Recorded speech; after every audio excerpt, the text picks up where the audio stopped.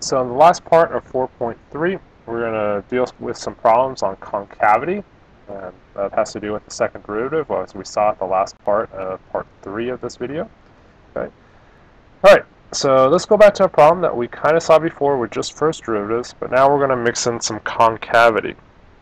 Okay, so we want to sketch a graph of f of x. Again, this is a graph, not the graph. There's more than one graph that looks like this, such that the first derivative is greater than 0 on negative infinity to 1. First derivative is less than 0 from 1 to infinity. Okay.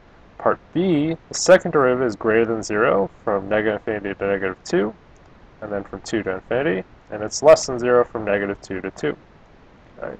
And then part C and D has to do with limits as x goes to infinity and negative infinity, which is going to have to do with stuff from chapter 2 on end behavior or horizontal asymptotes. Okay, so part A, it just mentions one value 1. And it says your first derivative is greater than 0 from negative infinity to 1, and it's less than 0 from 1 to infinity, which means that you have a max at x is equal to 1. So the first thing we're going to do is come over here to x is equal to 1, and I'm going to put a max, let's just say up here somewhere, so we know that I have a local max. Okay. Now I might need to go back and adjust that depending on where my endpoints are, where my end behavior is going on. Okay. But I do know that I have a local max, I just don't know exactly how high it is. And again, it could be at 3, it could be at 50. Okay. Alright, then for my second derivative in part B, it mentions negative 2 to 2. Okay. And it says that you are greater than 0 from negative infinity to negative 2. Remember, greater than 0 means you're concave up. Less than 0, in between, means you're concave down. Concave up. Okay. Alright, places where you change concavity and where you are continuous, which I'm just going to assume that this function is continuous, are called inflection points. So at 2, I have an inflection point. So if I come over to 2, I put an inflection point. Now I want to make sure that at 1 it's still a max. So I don't want to come over to 2 and put it above my maximum. It needs to be below my maximum. So let's just put it, say, here at 1.5. And I'm going to label that inflection point, IP. Okay. I also changed concavity at negative 2. So at negative 2, I'm going to put another inflection point. Okay. So right there. Right. And then parts C and D are about end behavior. Part C says as you approach negative infinity, you get closer and closer to negative 2. Okay, so that means my graph should end up over here, down by negative 2. And as I go off to infinity, I should get closer and closer to 0. So I should end up over here. Okay. So the way that I like to draw these is from inflection point to inflection point, and then inflection point to another inflection point, or to the end of the graph. Okay. So between my two inflection points, I'm concave down, which means like I look like a parabola opening down with that local max. So I'm going to draw a parabola kind of shape opening downwards, okay, from inflection point to inflection point. Okay. From 2 on, now I'm concave up. Now that doesn't mean that I'm a parabola opening up all the way. It means that I look like some part of a parabola opening up. So namely, I look like the left side of a parabola opening up down to this end behavior. Okay. Same thing over here.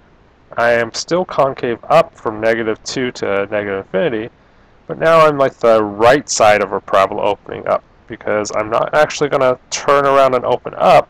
I'm not going to go like this, because I have this end behavior over here that I'm supposed to approach negative 2. Okay. So again, that's a graph that matches all of these conditions. Again, there might be other graphs that also match all these conditions, but this is just the one that I chose with my maximums and where I chose to put my inflection points. Okay. Alright, well, let's look at another example, again relating to the stuff that we just learned in the previous video. I identify the intervals where f of x is concave up, concave down, and then I identify inflection points. Okay.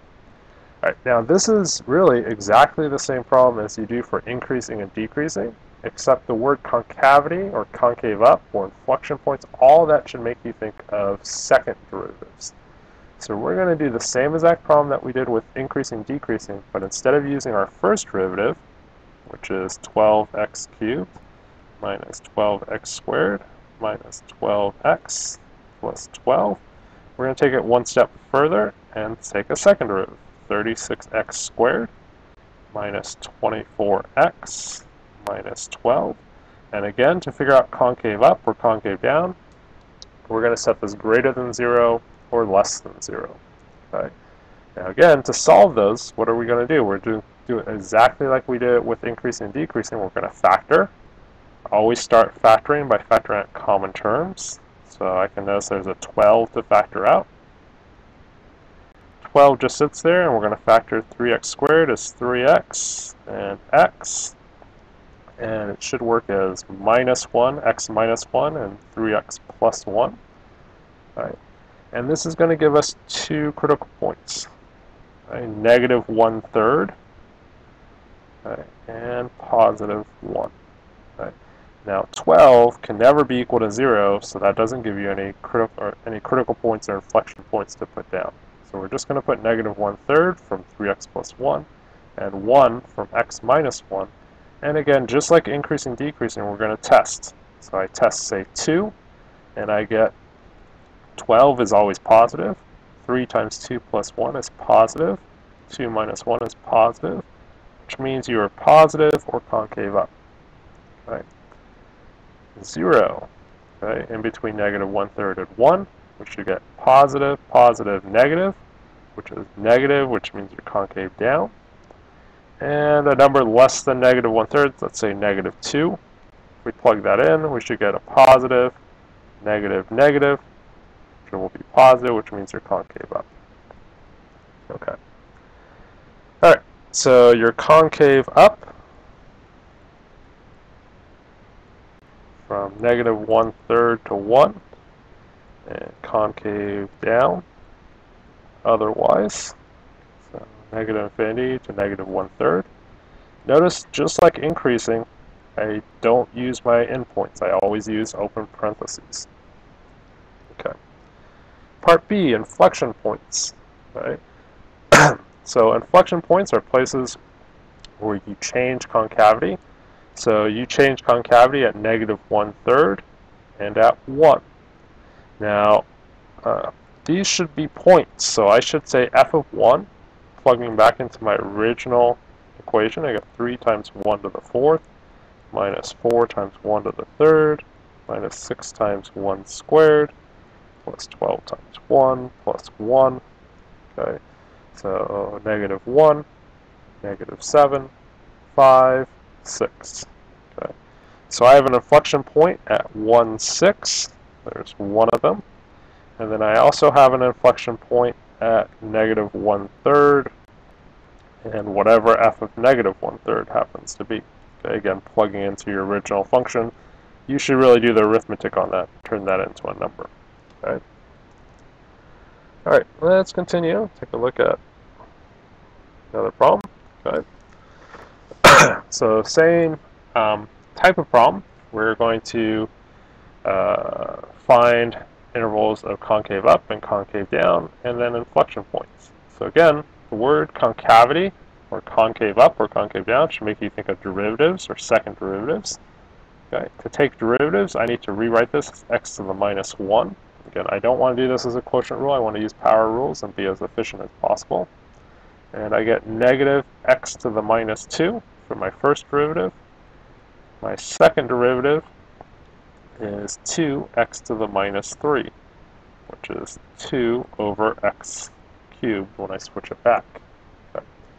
Alright, now all the examples we've been looking at have been more polynomial types where we set this equal to 0. But if you go back and look at your linear algebra, if I want to know when is this greater than 0, what you actually do is your regular college algebra, when you want to figure out if a fraction is greater than 0, if it's less than 0, you figure out when is the top equal to 0. Well, that doesn't happen at all. And when is the bottom equal to 0? So x cubed is equal to 0 at 0. And we want to put those numbers on the number line as well. Okay? Then we again test, like we did before, 1, say -1, and we plug it in. 2 over 1 cubed is 2 over a positive cubed, which is positive. If you're positive, that means you're concave up. Right? Oops, sorry about that.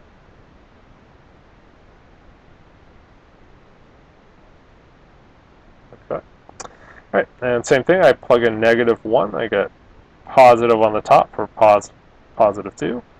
-1 cubed, all that's going to be negative, which means you're concave down. So you're concave up,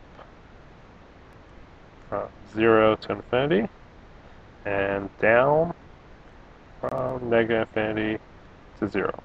Now, the real reason I wanted to do this example is because most people will then say you have an inflection point at x is equal to 0. Okay? And this is not true. Okay? An inflection point has to be an ordered point. And if we try to take 0 and plug it back into my original function, we get that doesn't happen. Okay? So we don't actually have a point at 0, so there is no inflection points. Okay? In fact, I drew this earlier. When I wrote down the definition of an inflection point. That you have to change inflections, and it has to be an ordered point. And the example that I showed about it having to be an ordered point is actually the same thing, 1 over x. Okay. All right. So the last thing in this whole section, it's a pretty long section, is the second derivative test. The second derivative test says that suppose your second derivative is continuous, and your first derivative is equal to 0 at some value c. Again, all this is saying is that you have a critical point. Okay, but it's a very specific critical point. It's a place where your derivative is equal to 0. It's not one of the places where your derivative is undefined. All right. It says now, if your second derivative is greater than 0 at that critical point, you have a local min. Okay. Well, if your second derivative is greater than 0, that means you're concave up. And you can see, if you're concave up, that the bottom of a parabola is a local min. Okay? If your second derivative is less than 0, that means you're concave down. And if you're concave down, that means you have a max, or a local max. Right? And then part 3, this is where the second derivative test kind of sucks, honestly, is if your second derivative is equal to 0, the test is inconclusive. Right? Now, when it says inconclusive, what that means is that it literally tells you nothing. It doesn't say it's a max. It could be a max. It could be a min. It could be neither. So if this happens, you have to run first derivative test. Okay. So that's the increasing, decreasing to figure out maxes and mins. So second derivative test has some advantages, i.e. it's faster sometimes, but sometimes it doesn't work. So in all, the first derivative test is a more useful one. Right? All right. So use the second derivative test to find local extrema for this function. Right? So to find local extrema, the first thing I want to do is find critical points. So I want to take my derivative, 12x cubed minus 12x squared minus 12x plus 12, and I want to set it equal to 0 to find critical points. Alright, so to solve this, I can first divide everything by 12, make my life a little bit easier. Okay.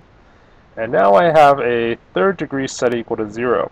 And the technique I want to remind you guys of here is the algebraic technique called factor by grouping. Right? I'm sure you guys did it in your algebra class, but if you want more examples, you can always Google factor by grouping. I'll show you this one. Factor by grouping works by grouping usually your first two factors together. Always use a plus sign, and then put your second two factors together, i.e. you're grouping the terms together. Okay. Then out of my first parentheses, I'm going to factor out what's common, x squared. Okay. And then to make this work, I need to make this parenthesis look like that same thing over here, x minus 1. So you might not think of anything being factorable out of here, but I can actually factor out a negative 1, and that leaves me with x minus 1 in my parentheses. Alright, now you can see x minus 1 is common to both of these terms, so I can factor that out. Whoops. Alright. What is going on here? Hold on. Hold on 1 second.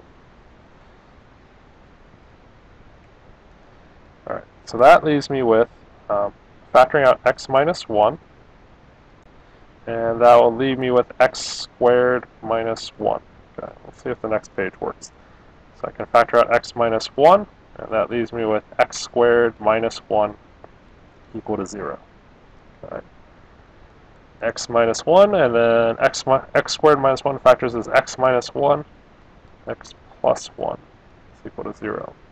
Okay. So we get x is equal to 1, x is equal to negative 1 are my two critical points. Okay.